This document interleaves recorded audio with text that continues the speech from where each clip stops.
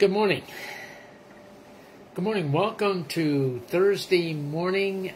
Today is the 11th of August already, 2022. And welcome this morning to Peace Through the Word, daily devotional ministry of Peace in the Valley Lutheran Church, an LCMS congregation in Benson, Arizona. LCMS means Lutheran Church, Missouri Synod. There's different synods of the Lutheran Church, and there's some difference there, and probably enough said. But we're a conservative, Orthodox, which means we subscribe to what the Bible says, nothing else. Lutheran Church, and so some of them don't do that. We do. Okay, so that's the Lutheran Church Missouri Synod, which had its origin in and near St. Louis, Missouri. And that's why they call it the Missouri Synod, right? So, hey, there's rationale to some of the things we do. But so good to be able to be with you this morning and to be able to share God's Word with you as we begin our day together. And this ministry is worldwide. It goes out throughout the world. God in His grace and mercies has taken this piece of ministry and expanded it around the world. So we are grateful for that, and we thank Him for it. And I'm Pastor Ron York of Peace in the Valley Lutheran Church. But coming to you from my study at our beautiful home in Sun City, Oro Valley, Arizona. And Oro Valley is a suburb or a community of Tucson. It's kind of like Scottsdale is to Phoenix, and so I'm coming to you from there. All right, and so you get this extra in this ministry, and you don't have to pay extra. It just comes with the package. Okay, let's get with it here. So this morning we're going to be sharing with you. How many of us say, "Hey, I got a great idea"? Let me tell you this story. There were two guys, and they went to college together. They were very good friends, and they met at a bar in Texas. And they were talking together, and they said, the one said to the other, and these guys are good friends, and they got a lot of money, too. They both had a lot of money. And so the one guy says, "Hey, I got a great idea." And the other guy goes, "Oh, really? I suppose you're going to share it, right?" He goes, "Well, of course." So he goes, "Yeah, here." So he takes a cocktail napkin. He says, here's my idea. And he draws 3 circles. And he says, here's Houston, here's San Antonio, and here's Dallas. So he goes, let's formulate an airline that connects those 3 cities. A low-fare airline. His other friend said, that's the most ridiculous, stupid idea that I have ever heard. But he says, because it's so stupid, let's do it. The two of them put their monies together and their ideas together and did it. And guess what happened? It's Southwest Airlines. That's one incredible story. From an idea that came from 2 guys that initially they thought was stupid. But God has a great idea. And that's what we're going to look at this. That's what we're going to look at this morning as we come together in the name of the Father, the Son, and the Holy Spirit. Amen. So I want to share with you this morning the worship setting called Matins. So don't think that I conjured that up. I don't have the brain power to do that. Okay. Matins is a worship setting that has come and been handed down in the church for umpteen years. So it's been a part of the church for a long time. And so it's a beautiful worship setting. The word Matins simply means morning. So the church started their morning. I start mine with coffee. And I got a brother in Christ who is a tremendous trumpet player. He's got a tremendous ministry called Heavenly Trumpet Ministries, and you ought to chime into that. And I've had him come and do a concert at my church here in Tucson. and I got to get him to Benson. But he also works for Southwest Airlines, right? But I got my coffee cup. He's going to kick me on this, but it's with America West Airlines, which doesn't fly anymore. But I used to fly this airline all the time for business because we had a special thing with them when I was in the business world. And they always treated us well. I will say that, but they're no longer in business anymore. Southwest is. So go figure. Okay. So anyway, I got my coffee cup. Hopefully you do too. But we're going to be looking at matins here this morning. So, O Lord, open our lips, and our mouths will declare your praise. Make haste, O God, to deliver us. Make haste to help us, O Lord. So glory be to the Father, and to the Son, and to the Holy Spirit, as it was in the beginning, is now, and will be forever. Amen. Praise to you, O Christ. Alleluia. Blessed be God, the Father, the Son, and Holy Spirit. Oh, come, let us worship him. And that's what we need to do. And my brother who, and I'm going to just tell you his name. I'm going to tell him about this anyway. His name is Rudy Cervantes. And, you know, he worships God with his trumpet while he works with Southwest Airlines. That's huge. And he plays trumpet as good as Herb Alpert of the Tijuana Brass. That's no joke. Check it out. Heavenly Trumpet Ministries. What you got to do is go www.heavenlytrumpet, or Google it. You know? Well, what did we do without Google? Had to go through a dictionary or an encyclopedia. Anyway, so, O come, let us sing to the Lord. Let us make a joyful noise to the rock of our salvation. Let us come into his presence with thanksgiving. Let us make a joyful noise to him with songs of praise. That's what he does with his trumpet. Okay? So why? Why does he do this? And why do we do this? Because the Lord is a great God. Okay? And a great king above all gods. The deep places of the earth are in his hand. And the strength of the hills is his also. The sea is his. The beautiful oceans in Southern California, Hawaii, Dominican Republic, anywhere you go. You know, the mountains, you know. But the sea is his because he made it, and his hand formed the dry land. So, O come, let us worship and let's bow down. Let's humble ourselves. And let us kneel before the Lord our Maker. For he is our God, and we are the people of his pasture and the sheep of his hand. So, glory be to the Father, and to the Son, and to the Holy Spirit, as it was in the beginning, is now, and will be forever. Amen. So blessed be God the Father, the Son, and Holy Spirit. Oh, come, let us worship him.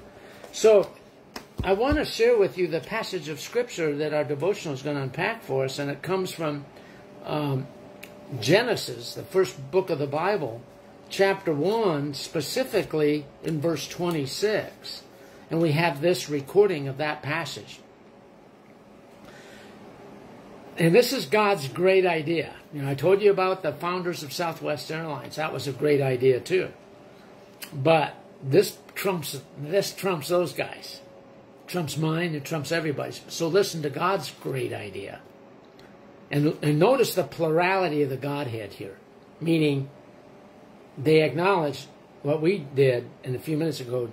God the Father, God the Son, God the Holy Spirit. So listen to this. So it says, let us make man in our image, our likeness. That was God's idea. So let's see how our devotional unpacks this for us this morning. God the Father, creator of all, has a great idea to crown his creation. He will make mankind in his image. Now, we lost that with Adam and Eve, unfortunately. We're no longer created in God's image. We are now created in the image of Adam. And so as a result of that, we have sin just reeks in our lives. We have sickness, disease, all kinds of bad stuff. All the bad stuff comes from that. But only humankind reflects his glory and exercises his dominion. Do we realize that? Sometimes I don't think we do.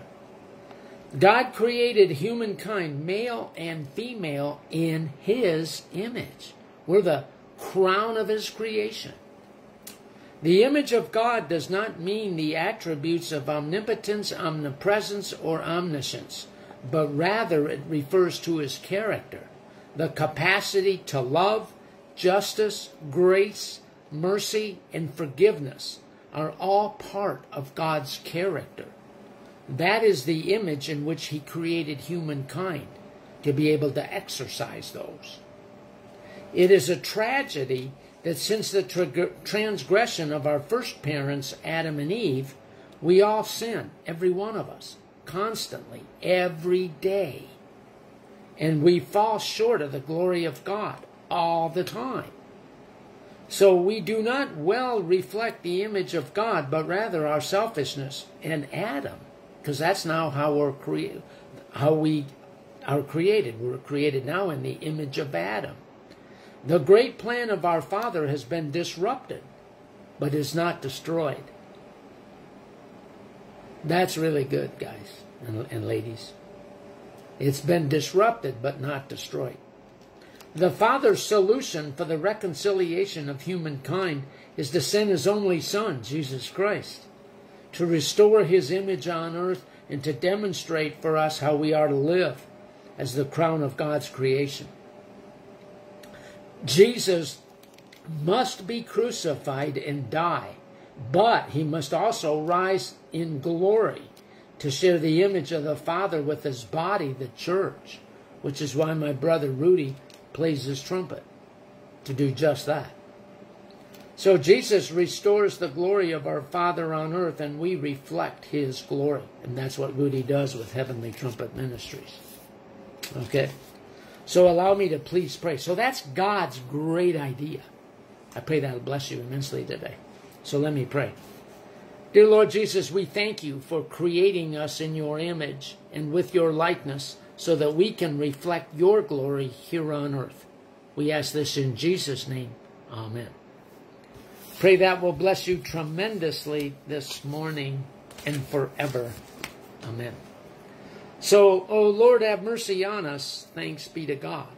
Forever, O Lord, Your word is firmly set in the heavens. Blessed are those who hear the word of God and then keep it. What does that mean? Do it.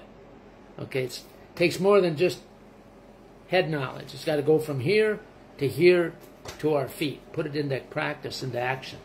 Okay? So, Lord, I love the habitation of Your house and the place where Your glory dwells. We praise You, O God. We acknowledge You to be the Lord. All the earth now worships You, the Father everlasting. To You all angels cry aloud, the heavens and all the powers therein.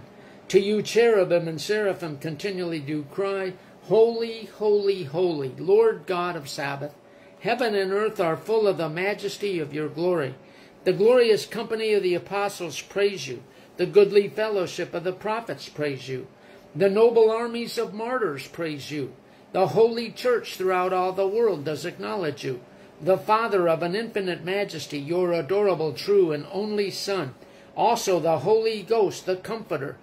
You are the King of glory, O Christ. You are the everlasting Son of the Father.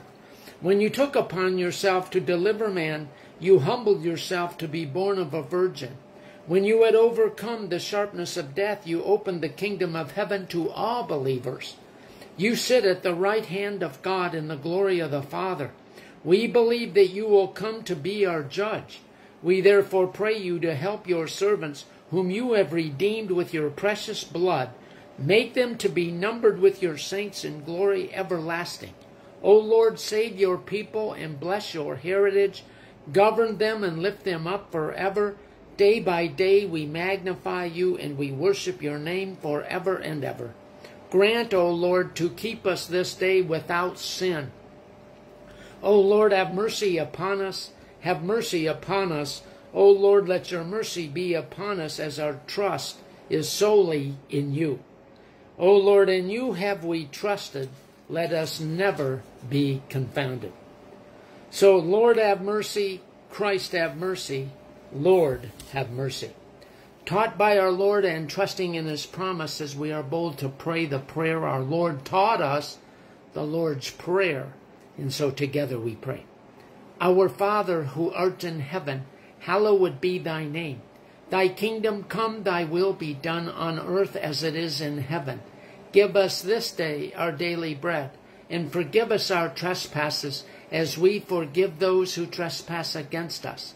And lead us not into temptation, but deliver us from evil. For thine is the kingdom, and the power, and the glory, forever and ever. Amen. So, O Lord, hear our prayer. Let our cries come to you. The Lord be with us, and with your spirits. We continue to pray. O Lord, our heavenly Father, almighty and everlasting God, you have safely brought us to the beginning of this day. Defend us in the same with your mighty power, and grant that this day we fall into no sin, neither run into any kind of danger, but that all of our doings, being ordered by your governance, may be righteous in your sight, through Jesus Christ, your Son, our Lord, who lives and reigns with you in the Holy Spirit, one God, now and forever. Amen. So let us bless the Lord. Thanks be to God. Brothers and sisters, the grace of our Lord Jesus Christ, the love of God, and the fellowship of the Holy Spirit be with each and every one of us. Amen. Well, my brothers and sisters, let me thank you from the bottom of my heart for taking time out of your morning to join us at Peace Through the Word. I pray that this has been a real blessing to you as you saw great ideas that people have made, but most importantly, the great ideas that our God had made in creating us to bring glory and honor to Him. So I pray that that has blessed you this morning, inspired you, and encouraged you, and also given you genuine, real peace as you live out your lives today. It's a beautiful day. Yeah, still is. Here in southern Arizona, we're right in the middle of our monsoon season, so we've had some tremendous thunderstorms. They usually come up later on in the day, but we need it. But it's a beautiful day, so, and I really love flying, but I also love the train. We're going to be taking the train to California, a little bit different. But, so anyway, the flaps have been retracted, and so has the landing gear. So I convey to each and every one of you tremendous blue skies.